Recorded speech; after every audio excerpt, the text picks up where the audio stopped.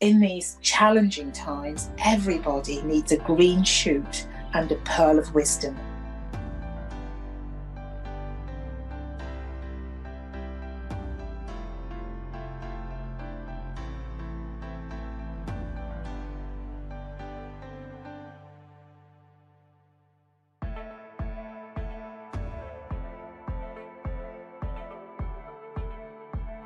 What 2020 has shown us is that there's a real need for vigilance, that women's rights are not yet really embedded in our maternity system, and that they can be easily eroded.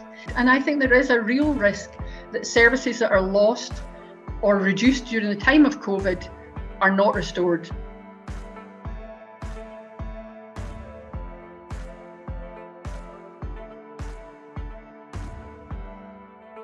My argument is that the solution is health optimization. Prevention is far better than cure. The hard truth is there is a lot of racism there. It's not enough to be non-racist, swimming in a pool of racism. You have to be anti-racist, actively working against racism.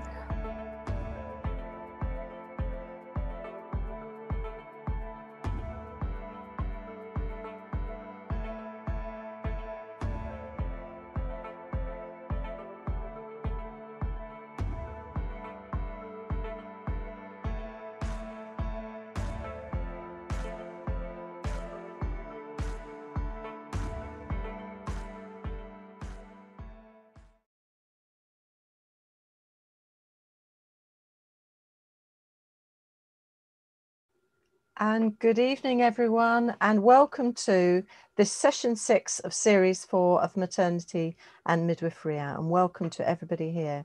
My name's Sue MacDonald, and I'm the curator of the Maternity and Midwifery Hour, as well as the Maternity and Midwifery Festival. So it's my pleasure to be chairing this session this evening, and I'm joined this evening by Professor Amy Brown, who's I know will be known to many midwives and student midwives joining us. So welcome, Amy. And I always have to start with a moment of the week, just to start things off. So Amy, what is your moment of the week? We've been planning this one for the last 5 minutes, and I'm going to tie it into a special day it is today. So my moment of the week is my accidental going on a 20-mile run a few days ago now. And if people don't know, I've been doing a virtual run around the coast of Wales, which is 870 miles, raising money for the Human Milk Foundation, which is why it turns neatly into today being the World Day of Human Milk Donation. So if you'd like to sponsor me, all money is going to the Human Milk Foundation. They're currently planting a milk wood full of trees. So go check out their page after this, obviously. Oh, wow. Now I just need to reiterate that though Amy is talking about a virtual run around Wales, it actually is a real run with real legs and feet. And if you follow Amy on her Twitter feed, you will see that an accidental run of 20 miles means just that, actual running along 20 miles. But how anyone could do 20 miles accidentally? Well, Amy, you are an inspiration. Did involve an ice cream in the middle and gin when I got home, so don't worry about me too much. I haven't become a complete health nut. I think that's very understandable. Excellent. Thank you very much, Amy. Well, first of all, we'll just go to the usual sort of things that we need to just go through before we move on to the meat of Amy speaking this evening. As many of you will know, these sessions were designed to support midwives and student midwives, people who want to become student midwives, people in maternity services who needed continuing professional development during this time, because obviously with the onset of the pandemic, opportunities for face-to-face activities or learning, study days, conferences and the rest were curtailed severely, completely in fact. So we needed to move everything online, and we felt that an hour a week would just give midwives and student midwives some information and contact with other midwives and other students. So I'm hoping that our audience this evening are people we know. I know a lot of you are old friends, so welcome.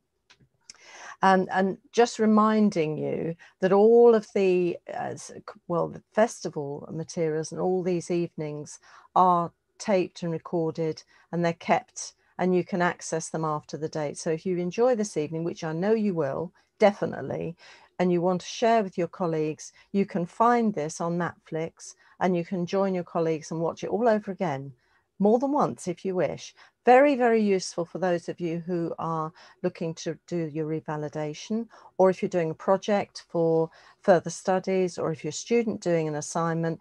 This is the place to go. Loads of information, loads of really good materials for you. So just look at Netflix. So thank you to them for looking after everything for us. Now, as you'll know, we're moving along the road, Max, slowly but surely. And there's been things opening up this week, and I suppose in particular pubs. Now, Amy's had a gin and tonic. I don't think that was in a pub, but I know many of you will have been able to actually celebrate being able to go out and have more social activities this week. And we're moving towards June where the restrictions will reduce further. But there are still people poorly, and we still need to be cautious, obviously, because it's still around, especially with the new variant. So look after yourselves and keep safe. Also, big thanks and big love also to our intensive care units, our high dependency care units, all the hospital services that are keeping people cared for and safe, and are now revving up to get all these waiting lists reduced. It's a lot of work to do, and they're just rising to it, as our good old NHS always does. Well done, fabulous. I'm always so proud to have been within the NHS. Fantastic. And a big thank you also to people in the vaccination services. Now, I know a lot of people doing vaccinations are nurses and midwives also. So a big thank you extras for you. And to our maternity services who've just carried on throughout, keeping everything good, keeping everything safe for mothers and babies and families. Now I'm just going to move on to this week's news. And this week's news, first thing is a big congratulations to Angelina Adcomo, diabetes lead midwife at West Hertfordshire Hospital's NHS Trust, who won the BAME Award of Midwife of the Year on the 6th of May. Big congratulations to Angelina. I think she was amongst some strong competition, so it's fantastic to win that. Now, as Amy said, it's World Day of Human Milk Donation today. And so do go to the website, as Amy suggests, and have a look and see what's happening there. From 16th to the 22nd, it's World Respected Labour Day. And I don't know so much about that, but I think it's an American driven activity. And I know we do have some American nurses and midwives here watching, so hello to you. It's also World Preeclampsia Day. And check out, and this is all on your list of resources if you want to check this out, the Action on Preeclampsia website. It's the really fantastic place to go to get any information, support and training materials. Information for women and families also, really good resources. I'm going to say a big greetings to Sheena Byram. Hi, Sheena. And I'm also going to just remind you about the Association of South Asian Midwives Assam and Society of African and Caribbean Midwives report from work with Black and Brown midwives, what we need to thrive. Again, that's on the resource page, and I really would recommend you read that. It's quite an uncomfortable read because it's people reporting what has been said very recently, which is not necessarily a good thing for the people who are experiencing that. So do have a look at that and absorb it and share it with your colleagues. It's also today, International Day of Action Against Bullying in Nursing and Midwifery. This is very much led by the Australian and United States midwives and nurses. And I wanted to kind of highlight it because I think it's really important. I know we have our anti-bullying day sometime in November, but I think we always have to keep it on our agenda. It always is a bit shocking to me to think that in nursing and midwifery, and then within the health services also, there is bullying. And sometimes it's people who don't realise they're bullying or think they don't realise. And I think we really need to look at the effect on people of bullying, both people who are bullied more because they're the victims, but also the people who are bullying because often they've come from some problem themselves. So I'm going to just share actually a poem that was written by Jenny Clark, the wonderful Jenny Clark, who's known to many of you as Jenny the Midwife, in honour of this day. And this, she has written poems before, and this one she wrote specially for tonight and for this day. So it's called Bullying. Just trying to change how good care is made. Make a difference, not put others in the shade. Campaigning strongly about your important issues. Finding ourselves bullied, reaching for tissues. They tell you to think outside the box, failing to protect you from slurs, smears and knocks. Colleagues who you once thought friends, no interest whatsoever in making amends. Mocked for awards that we receive. No sense of the bigger picture, leaves others jealous and aggrieved. Some in their nature see achievements as competition. Success isn't defined in a pay rise or promotion. When you make a difference to a woman's experience, future midwives see you as a positive influence. There's more to being bullied than the bullies know. We look back with pride at the compassion we showed. As time goes by, the bullies grow old.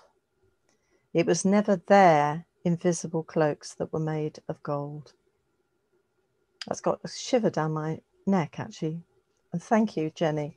That's beautiful. And thank you for sharing it with us. If you want a copy of that, just have a look on Twitter and we'll also put it on the resource page for you. Now, I'm not going to take more time from Amy because I promised her a really full part of an hour. This evening, we're going to be looking at the rhetoric, can't even say the word, and reality of motherhood and being a new mum. And this is in the context of really understanding women's experiences and how midwives can provide information support tailored to each mum and her baby. And I'm so pleased, delighted to welcome Professor Amy Brown. She's well known to many of you, to many midwives and students. She's a professor of child public health at the Swansea University. She's got a background in psychology and she spent the last 13 years exploring psychological, cultural and societal influences on infant feeding decisions in the first year. Her research seeks to understand how we shift our perceptions of how babies are fed away from an individual mothering issue to a wider public health problem with societal level solutions. And she's published loads of papers, loads of books. An example is Breastfeeding Uncovered there, and the Positive Breastfeeding, I'm trying to get it, Breastfeeding book. And she's got a new book out too. I know she's going to share that with you, and I know it's going to be a very precious book. She's also a blogger and a tweeter, and she's also been in 2019 named as one of the nation's lifesavers by the Made in Uni movement or group. I'm not sure how you'd say it. So a big welcome to Amy, and thank you so much for making the time to be with us. The screen is now yours, Amy. Thank you. Thank you for having me again. Okay, let me share this. Okay, so what I'm going to talk about this evening is this idea of the difference between how motherhood is often sold to us and how it can really feel for many of us along a continuum, but something we often keep completely hidden from those around us. And what I'm particularly passionate about at the moment is really trying to get some change out there, some conversations going around how we do struggle and how that's got nothing to do with how much we love our baby or how much we actually want to be a mother to that baby, but more the context that we're trying to be mothers in. So if you start Googling image of a new mother, you get image after image that basically looks like this. You have a mother who is smiling, who is usually wearing pale coloured clothes. Her hair is perfectly done. Her nails are done. She's got a lovely baby. The babies are never newborn babies because we know that they seem to be cutest for photos at around this age. And she's often got a doting partner with her at some point. And was sold this image. And I then started Googling motherhood quotes and went down, quite a rabbit hole here. But this was one of my favourite ones. So there are hard days in motherhood, but looking at your baby sleeping reminds you why it's all worth it.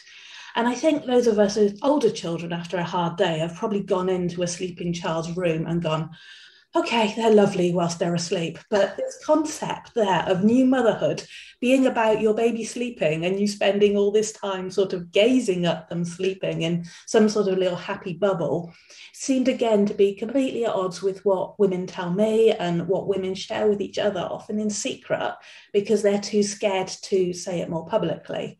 Although on the same set of quotes, I did really like this one. So babies are the worst roommates. They're unemployed and they don't pay rent.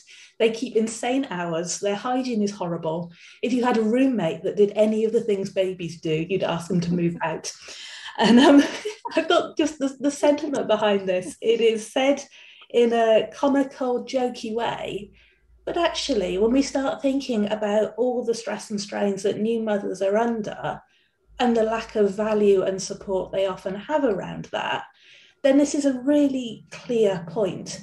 We might, after a hard day, go for a drink with friends and complain about a relationship or family member or partner or whoever. We come home after a long day at work and complain about that. And people understand, they complain with us, they sympathise. Are we allowed to do it in the same way when we've had a really hard day and night with our baby? Are we allowed to say, you know what, I'm utterly fed up, I've had enough of this, I want to run away? Because that's how many of us feel when you start digging under the surface. It can be temporary. We can love our babies very, very much, but it's the other emotions that go alongside it, particularly how challenging it can be, that we don't often talk about. So if you actually go to the literature and start kind of digging around the research, you'll actually find quite a number of papers that go against this idea of the idyllic, happy, glowing, sunshiny motherhood. There's some really interesting work and books written around actually how motherhood can be full of all these different emotions. It can be full of love, it can be full of positive moments, but also it can be full of really dark emotions and really challenging times, especially when you're in a context where you're not well supported. So they've done quite a bit of research on how happy parents to be and new parents are. And what's quite interesting is that once you get past the early months of pregnancy and you're getting towards the end of pregnancy, on average, because obviously everyone is different, your kind of life satisfaction and happiness really peaks there. Just before the baby is born, you're really excited and you're usually in that little bubble after birth. But then for women in particular, it actually starts to decline. And that's not because they don't love their baby or they don't want to be a mother or they'd rather none of this had happened. It's often because of all the context that goes alongside that. So they have that love and they have that form of connection to their baby in different ways, but they also are experiencing relationship stresses and changes to their life, and they're not getting much sleep, and their overall satisfaction declines. Their relationship satisfaction also declines in that first year. It declines slightly for both parents, but much at a steeper rate for mothers. It does go back up again as women in particular get kind of used to it and get into the flow, and their baby becomes a little bit more dependent and not needing the same sort of intensive care all the time, and things start to settle into a pattern. It does start to go back up again, but that's usually at around the age that children are going to school. And Adrienne Rich, who was an author back in the 70s, writes extensively about this, and this is one of my favourite quotes which sums it up. So my children cause me the most exquisite suffering of which I have any experience. It is the suffering of ambivalence, the murderous alternation between bitter resentment and raw-edged nerves and blissful gratification and tenderness. That rocketing between different emotions, those moments when you look at your baby and you genuinely think, this is lovely. It's usually after you've had a bit of sleep and your baby is actually having a nice, content day. You rarely wake up for the 5th time in the middle of the night and think, wow, I am so blessed. I cannot get enough of this. This is the best, happiest time of my life. But society tells us that that's what we should be thinking. We often go along with it on social media. There's increasing research that shows that across our life, we lie on social media. So either through omission and leaving things out, by bending things, by just showing our best bits, or actually downright lies. So we could have had the most awful day, but we feel that we have to portray an image that says we're having a lovely time. And that's particularly true when it comes to new motherhood. Some very interesting research showing the kind of circular effect where mothers went onto places like Facebook and Instagram, and they saw these wonderful, lovely, happy families, happy photos, you know, partners kind of saying how lucky they are to have this new mother in their life, and all these just gleeful, lovely experiences. It's always sunny as well. And they've had a dreadful day and they're covered in milk and they've been sat on the sofa and they're sleep deprived and they're crying, and they think, well, what's wrong with me? I need to put a beautiful post up as well. So they post saying, I've had such a lovely day, I'm so blessed. And they get the reinforcement from that. You get everybody liking and saying how wonderful you are and how good a mother you are and how lovely your baby is. And we get stuck in this really sort of strange mix up of emotions when we're not sharing the actual facts and we're not opening up and actually sharing how we might be feeling under all of this. And a couple of years ago now, I actually started talking to parents for, I was going to wave this book at you, which you actually can't see on my little screen. Let's talk about the first year of parenting, the one we forgot to put in, about actually how they honestly felt when they had their baby for the first time. And I'd put up a Facebook post and I'd shared it on Instagram and Twitter, and I must have had about 500 responses and personal messages. Just this outpouring of sharing about how people really, really felt. And that the more they read how other people felt, the more they suddenly felt validated and seen, and that this was all right. And it wasn't a sign that there was something wrong with them. And it wasn't a sign that they were a bad mother or that they weren't doing this really well. And it was just this real pattern in the posts where someone would share something and then they'd go, oh, that's actually the first time I've ever told anybody this. I've talked about not falling in love immediately with my baby and it taking weeks, even months to really feel that connection. And I've never written that down. I've never said that out loud. I pretended to everybody that as soon as I saw that baby, I fell deeply, deeply in love with them immediately, because that's what everybody else was telling me should be happening. And the women who were sharing this with me, they weren't just new mums.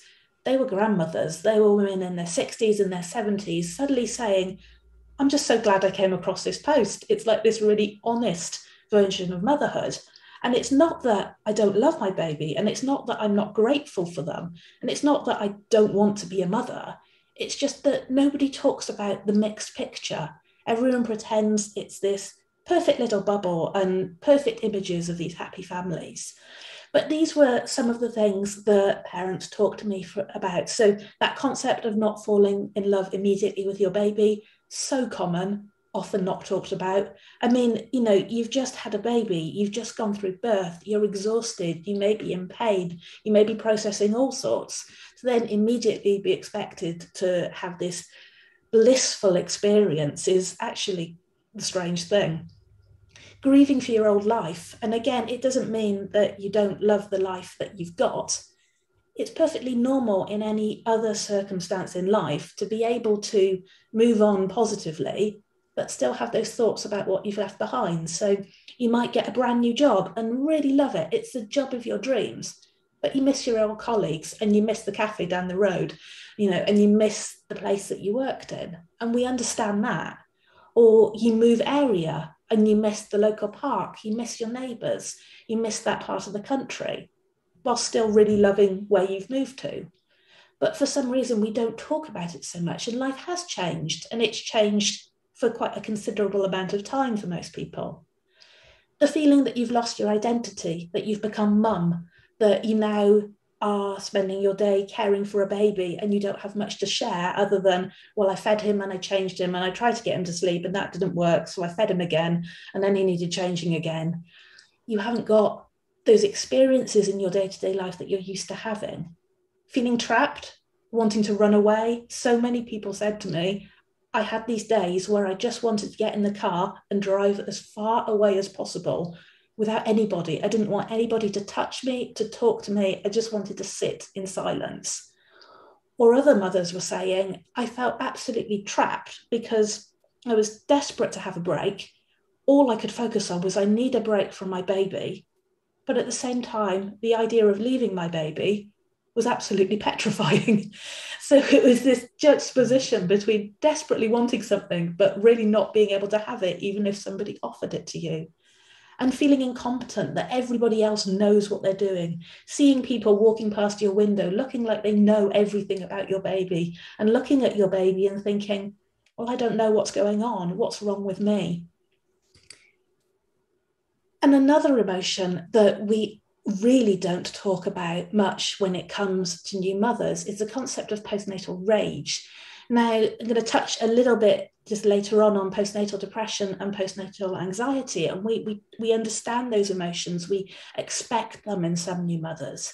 But this concept has been really interesting me for quite a while, since I read about it when researching for this book, is how frequent actually feelings of really strong anger are on becoming a mother. So being angry at everybody around you, being angry at your partner, being angry at the situation, it's a combination of hormones and hormone change and the physical stresses you've been through. But actually, just like a lot of things in this experience, it's a really logical reaction to what you've gone through. So you've gone through this, and quite often, obviously not in every family, but quite often you're the one doing the majority of the work.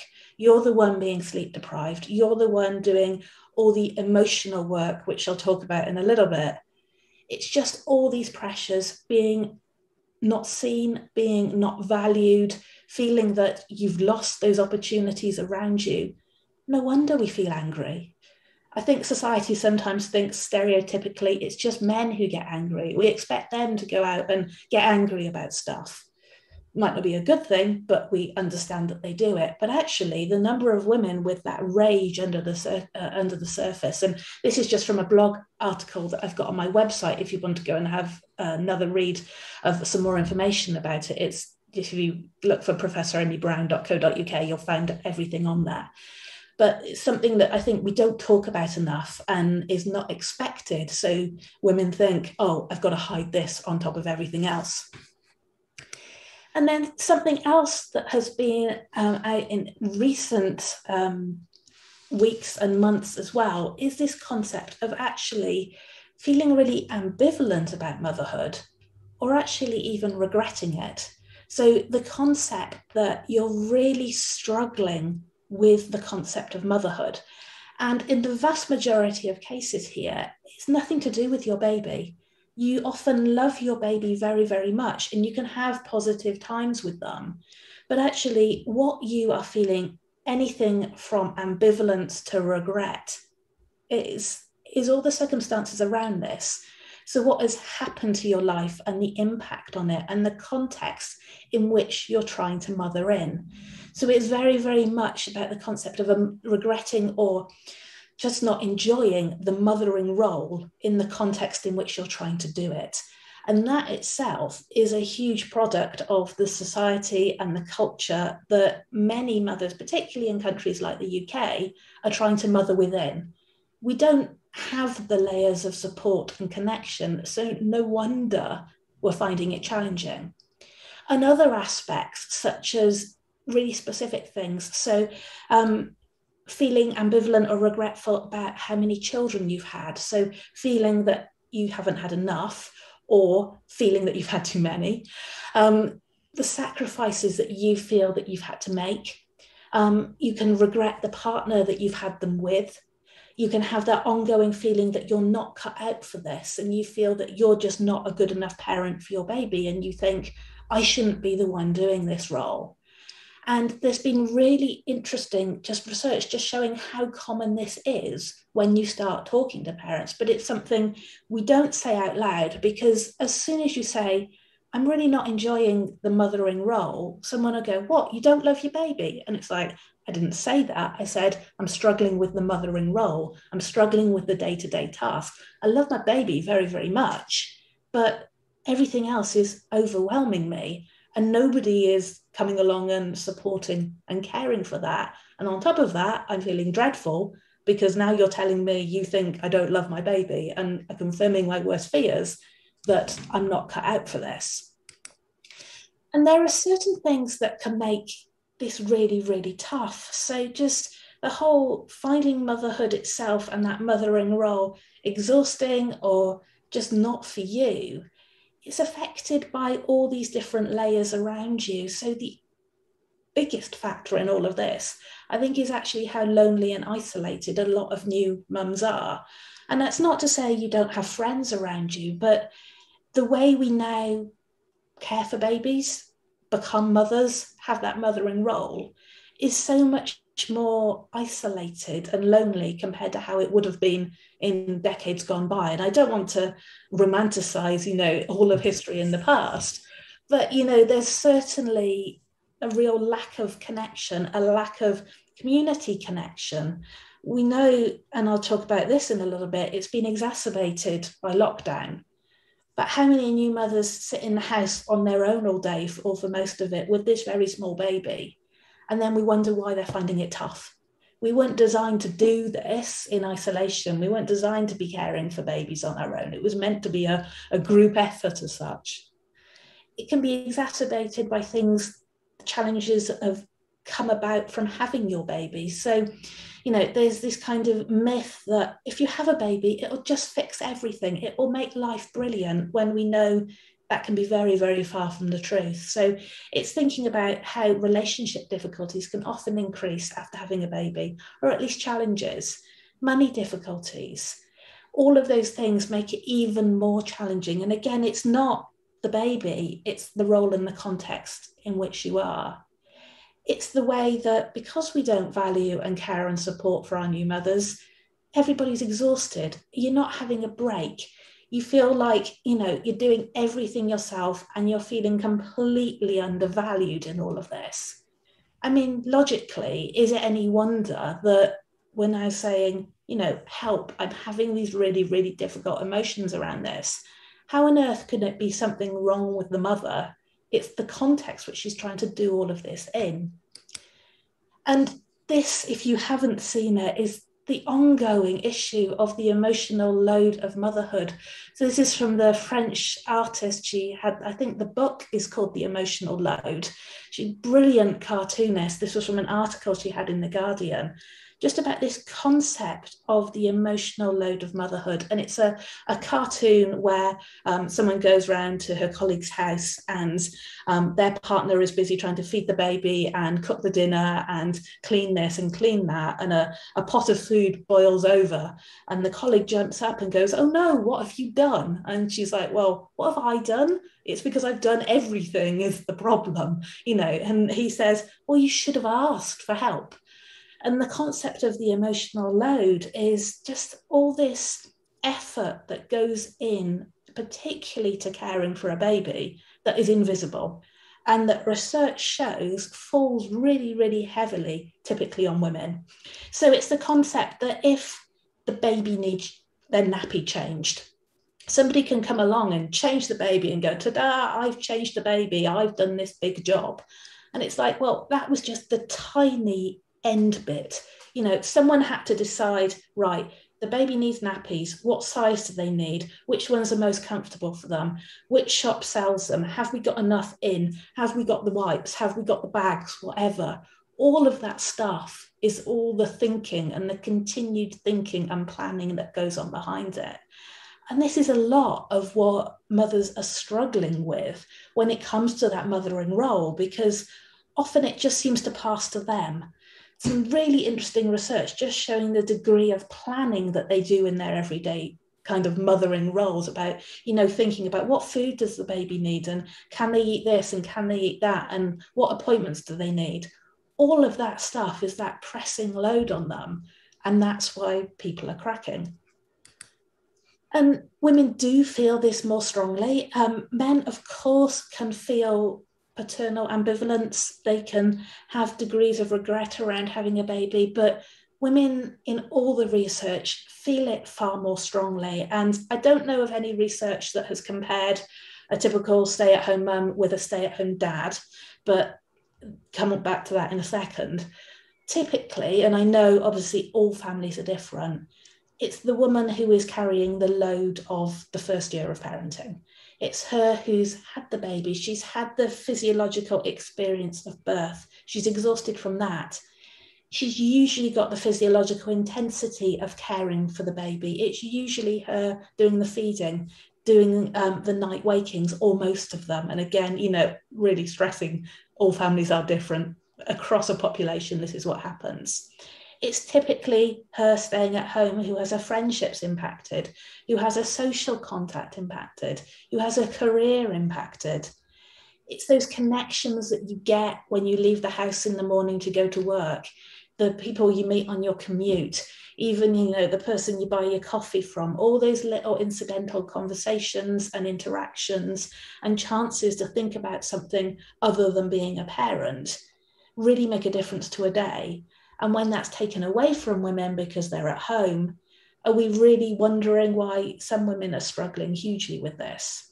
You also have the layers of societal attitudes and pressures. So we were joking about this the other day with a friend that I really feel, if I was a dad, I would be, there on winning medals in being a father because, working and caring for the kids and sorting everything out. And again, I'm joking slightly here, but it's the way that society in general will praise fathers for doing far less around their children. We've all seen, the dad taking his baby out for a walk on the weekend and being praised because he's there doing something for the baby. When in fact, he might be a stay-at-home father and this is completely condescending to him as well.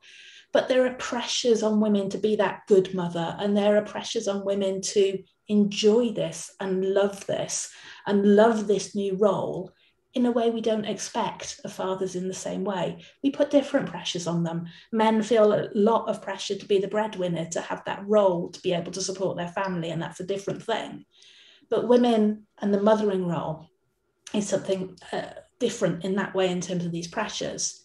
There's also the impact of doing more. So this very interesting research down the bottom showed that when both parents are working, mothers on average still do more childcare and housework, even when hours in the workplace are equal.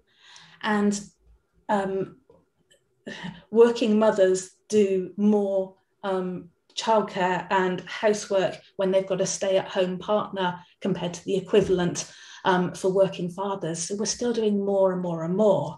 And we're seeing this career impact. So this again is in the background of when women have a career and they've got that job and what they want to be following, you see this impact on their wages, and you'll see graph after graph like this. So the one on the left is looking at women. So you can see as women come up here towards the average age of having a first baby, if they don't have a baby, their income carries on going straight up. If they do have a baby, they have that immediate hit to their income and they never catch up. And of course, this is on average.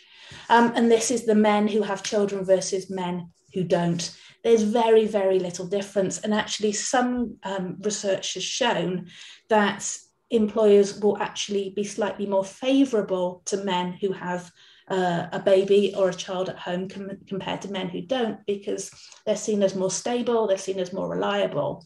There was one really interesting psychological experiment where they sent off fake CVs to a job application, and they had female names and male names, and they gave these fake candidates babies or not.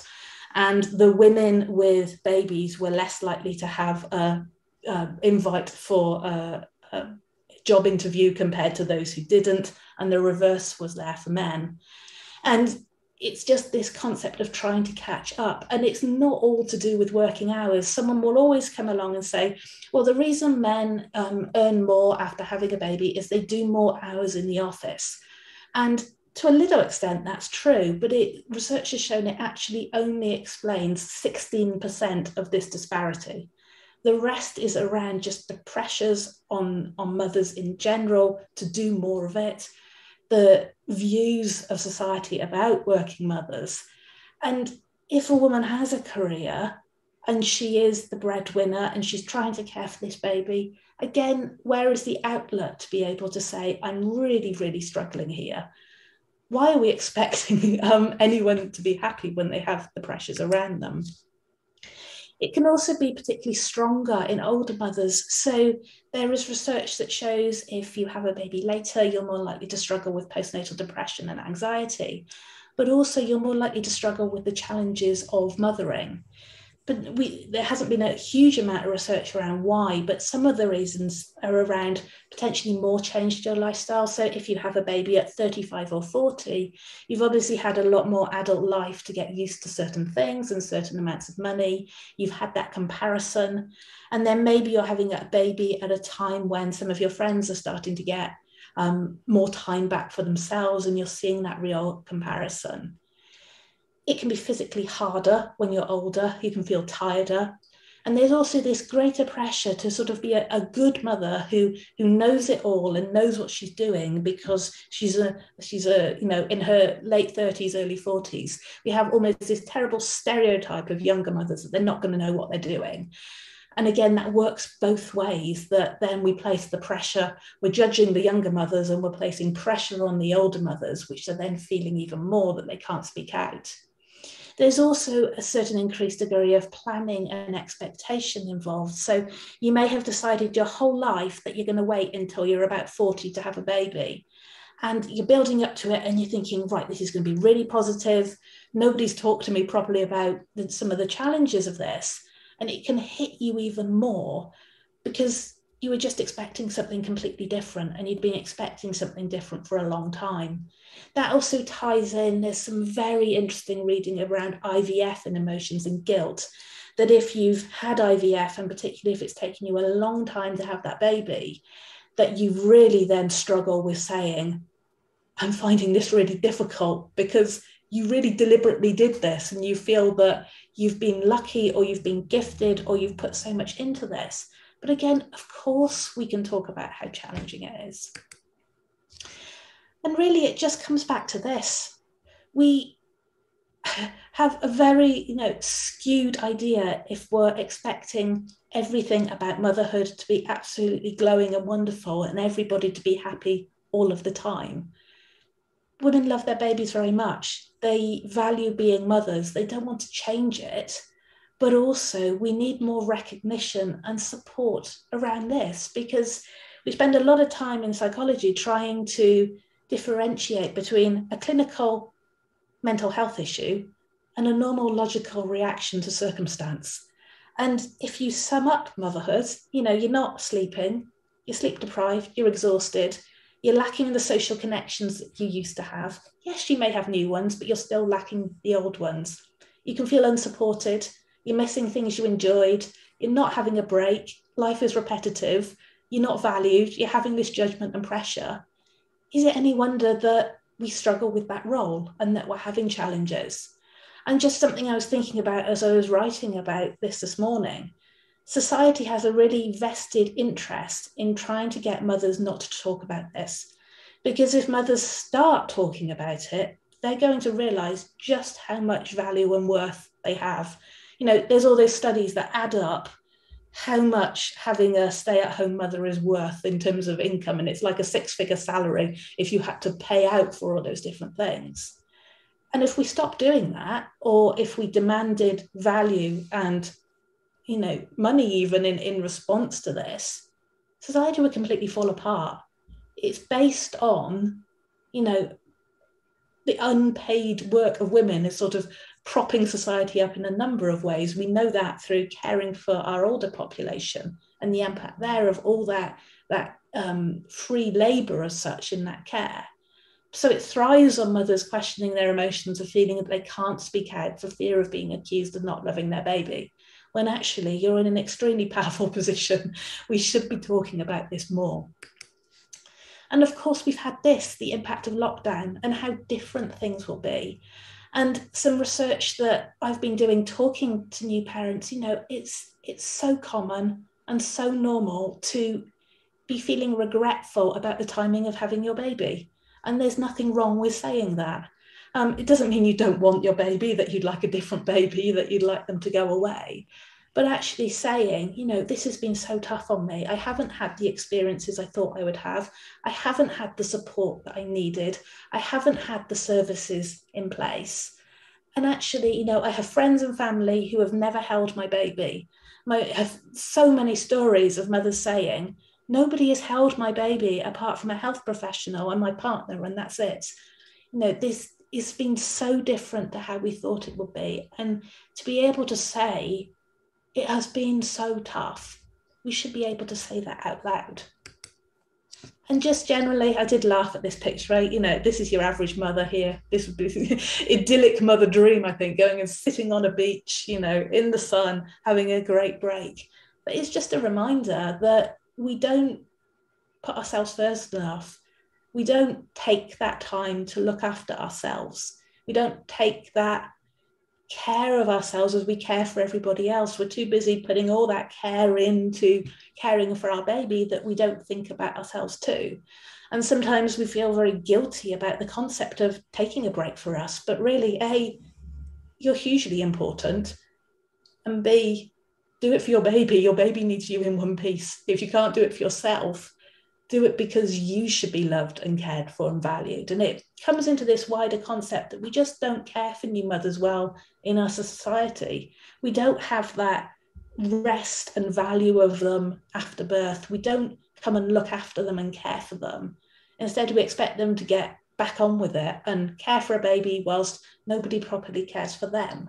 And where is that care and support and time for them that they so desperately need? And just a reminder, it's not a failure to ask for help. Something that a lot of mothers and parents in general struggle with is asking for help, for saying, you know what, I actually really need you to. So rather than the British, can I do anything to help? Do you need anything? And us saying, no, we're fine. Actually, to be able to say, yes, could you please do this? Or to reach out to services around you or support around you. I've got a real interest in the concept of counter-dependence. So we've all probably heard of codependence, where people are maybe overly reliant on a certain relationship. But you also have people, and this is very common in new mothers in particular, where you actually don't want to be dependent on anybody else. You're scared of it and you think that you don't deserve help and you push people away. And you deserve all the support you can get, and know that it is out there through contacting your midwife, through contacting the support services around you. And just to finish, I've talked very much about this concept of normal logical reactions and the support and opportunity we need just to be able to talk to people around us and say, you know what, this is really tough. I need your help. I'm really struggling with this. I need you to do something so I can have some sleep or a break. But just if you are feeling any of these things, so if you're feeling continually anxious or miserable or low or really very angry a lot of the time, you're having trouble sleeping, you've got eating too much, eating too little, you're feeling hopeless or worthless or not being able to feel anything at all, reach out to your midwife, to your health professional, because there is so much support out there for you. You can get better. You can have a more positive future here. It doesn't have to feel this way, even though it really might. And it's nothing to do with you. Much of postnatal mental health issues are around the way that we're not caring for and then we're not supporting new mothers and new families. And it's about reaching out for that support that you need. So just to finish, I thought I'd leave you with this, that always remember that you matter too, that you do matter in all of this, that to be ambivalent or fed up or having a really bad day or just desperately wanting a break is such a normal reaction. I always think, think of yourself as a childcare worker. If you went out to a nursery with young babies and did an 8-hour shift, and came home and said, oh, I'm so tired, I really need a bath and a nice dinner and an early night, everyone would go, oh, of course you do. What you do is absolutely amazing and so hard, I couldn't do it. So why don't we treat mothers in the same way when they're doing a 24-hour shift, 7 days a week? So. Fabulous. Fabulous, Amy. Thank you so much. I think that's a really good point, because as you were talking, I was thinking, it's the thing about working, as a midwife, whatever, you work hard and you go home and that's it. And it's you pointing out that being a mum is not just a job, it's a 24-hour and beyond role with very little kind of remission, as it were. And I think that's really highlighted some of the difficulties new mums have in a very lively way. Thank you. I have got, in fact, there's been a comment from Claire. Hi, Claire, who says, I can 100% relate to all that you are saying. I've had more than the average number of children. I've had amazing support from my husband, but if I ever express how hard a day has been, I'm always met with, well, you chose to have that many children, from others. I'm guilty of putting only positive things on social media for this very reason. Thank you, Claire. That's a very honest sharing there. Now, the reason I must say that I'm looking away is because I have two screens and the questions are coming to me on one screen. So I beg your pardon, I'm looking away from you. We wouldn't say it for anything else, would we? You don't come home after a hard day's work and go, I'm so tired. And someone goes, well, you chose to have a job, just don't have one. It's all, we just don't do it, do we? It's so strange. I wonder if we can change that. I mean, I think it's almost that, again, I was thinking as you were talking, it's like a symptom of postnatal care itself, isn't it? Because that's one of the things we as midwives get frustrated with, that there's a lot of focus on antenatal care, there's a huge focus on labour care.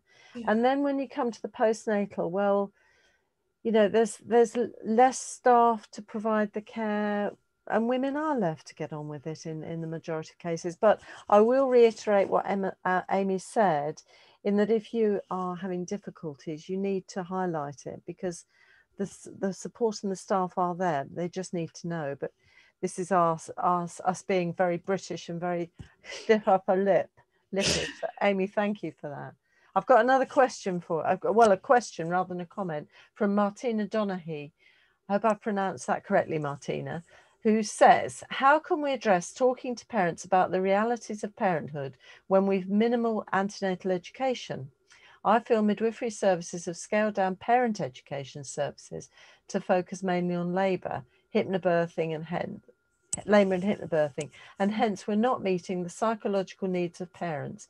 It's no wonder we have such high rates of postnatal depression. Yeah, I mean, it is something that we need investment in so that you've got the time to do it. And no, it doesn't have to be in a scary way. It's just saying that things can be tough and that it's all right to feel that way, I think is the biggest message. I mean, there's something about kind of having a baby that we just don't talk about the hard stuff for some reason, like we think we're going to put pregnant women off or scare them or something. But I can't think of anything we do in life that we really want to do that's really easy all the time. So, if you want to qualify for a degree, studying for a degree is really hard. Training to become a midwife is really hard. Running a marathon is really hard. We do hard stuff all the time. It's just that everybody knows that stuff is going to be hard because we talk about it. I think using social media in a positive way can be a really good way to get some conversations going as well. So, just highlighting that it's really normal to sometimes feel this way, and this is where you get the support. Because I think sometimes you can only get so much into people's heads in the antenatal period because there's so much to think about, that as long as they have that, they know that it's a possibility and that it's normal and it's all right, and where to then go and get the support.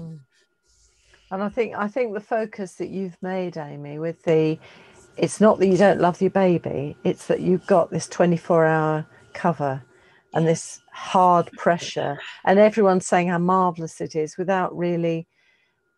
I think this is really fantastic, and I was sort of thinking again, is it because women are frightened if they say it's horrible, and I'm finding it really difficult, even, you know, I love my baby, etc.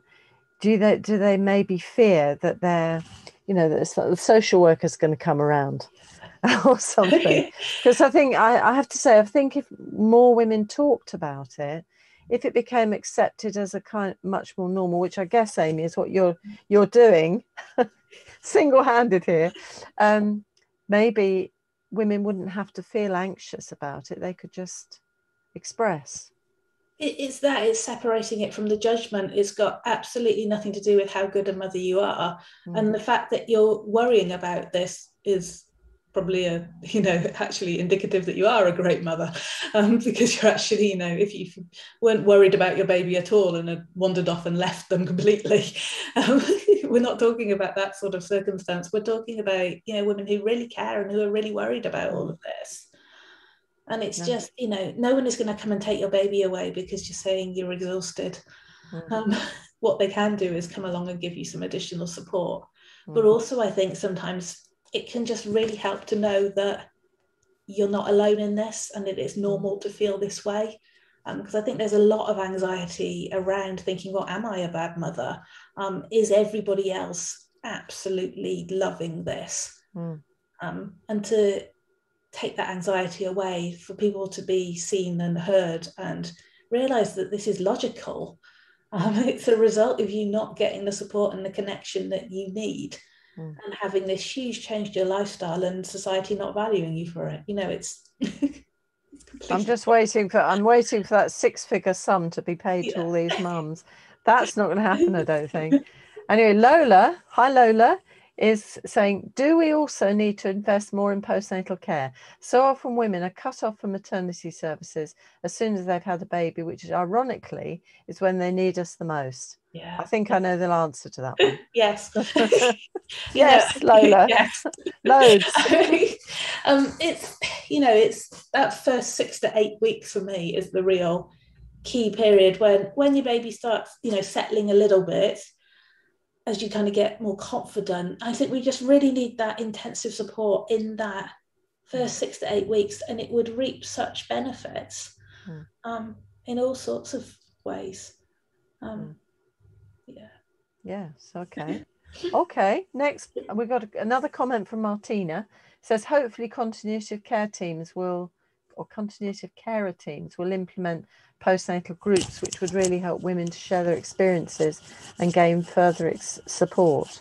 I mean, it is very much connecting with other women as well.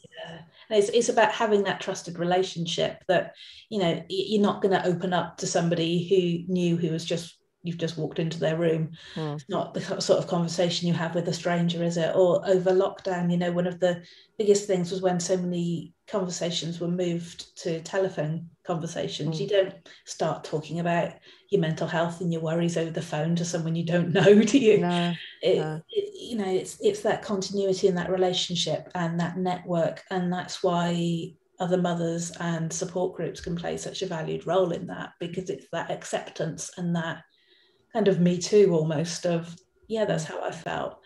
I think we all have a role to play in it as well. I was saying to someone early, you know, when you have that kind of step away from having a tiny baby yourself and your children are older and, you know, they're fine, you can kind of start saying a lot more. But actually it was really tough. I felt like this, I felt like that, because you're removed from it. So we can talk about it with kind of far less risk of judgment because we have that distance and confidence from it. So I think it's one of the biggest kind of services you can almost pay a new mother, just to talk about, you know, it's not you, it's everything else. Blame them, not yourself. Okay. And maybe one of the things is actually focusing on the mum, not just the baby. You know, people do tend to visit and say, oh, lovely baby, lovely baby. And the mum gets kind of almost left out of that discussion, really, sometimes. Normalise going and visiting a new mother, rather than a new baby. The new baby is a nice added extra. But, and take cake and make the tea for mum. Gifts for new mothers, not new babies. Yeah. New baby doesn't need anything. They don't need, another outfit. Bring cake, bring gin. We'll start with the cake and tea. Okay, we've got now another comment from Sandy Connolly. Hi, Sandy. We were talking about putting ourselves at the top of the list this morning as a parent peer group I'm facilitating. Well, that sounds interesting. If we're well and supported, we can care for our babies well. Opening these conversations, signposting support and how to ask for support is so important for the benefit of families. That's really helpful, Sandy. Thank you for that. That's great to have a parent peer group. So it's happening, but I think the point about the lockdown is it's made some of these things harder. So we're going to have to pull some things up a little bit more. Okay, and we've got Rebecca Sabin. Hi, Rebecca, who says, fabulous to hear you talk through some of the points from your book. I'm almost a newly qualified practitioner for postnatal practice with NCT, and I can't wait to start the conversations in early days courses. There we are. She's got your book. I think it's that very excellent book. Available from all good bookshops. Now, Amy, I was going to say the same thing. And then Sandy Connolly says, the dream would be everyone who is pregnant is assigned a postpartum doula. Well, I think the dream is that every woman will get somebody connected, and that could be a doula, it could be the midwife, it could be a friendship group. It's just important to have support, and I think Amy has really highlighted the kind of different ways that people can help, but also that the mum herself needs to kind of start thinking about how she can kind of say what she's feeling herself without feeling guilty and judged. The term, I still love my baby. I still love my baby. That goes beautifully. And also, saying what she needs. Again, just going back to the idea that we must, actually say, this is what I would really like you to do, please. That's not selfish. That's, it's people like to help. Yeah. No, absolutely. And that could include washing up, doing the shopping, all that stuff. This is how you operate the dishwasher. Fabulous. Well, I have to say this hour's gone like a flash. Amy, I could listen to you forever, actually. Wonderful as always. And Amy will be at a forthcoming festival also. Look out for her books. Her new book. With all her books. And she'll sign copies and all sorts. Lovely. Thank you so much. I would just like to say a big thank you to Amy, because you've opened up quite a difficult area for us to think about, and for us as midwives to think about helping women to express some of these things and kind of be honest and be able to get the help they need and the support they need. So it's really, really important. So thank you very much, Amy, for being with us this evening. Do join us next week, and we've got another interesting week next week. We're going to be talking about the menopause. So we've gone from having a baby immediately to now looking at the menopause, and we have Deborah Holloway, nurse consultant from Guy's Hospital, who will be joining us there. So with that, I'd like to say a big thank you for joining us. We've given you lots to think about. I know Amy has, and lots to think about, books and things. Show the book, Amy. Last book. Very excellent book. This is like being on a chat show. And just as a final, just to our audience, just take care of yourselves and stay well. And we'll see you next week. In these challenging times, everybody needs a green shoot and a pearl of wisdom.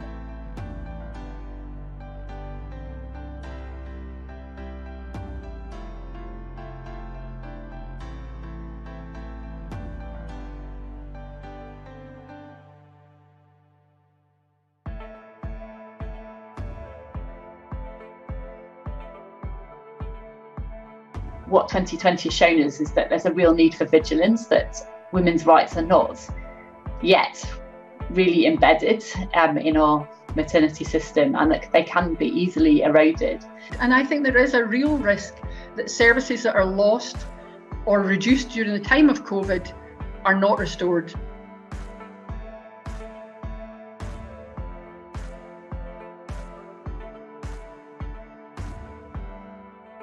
My argument is that the solution is health optimization. Prevention is far better than cure. The hard truth is there is a lot of racism there. It's not enough to be non-racist, swimming in a pool of racism. You have to be anti-racist, actively working against racism.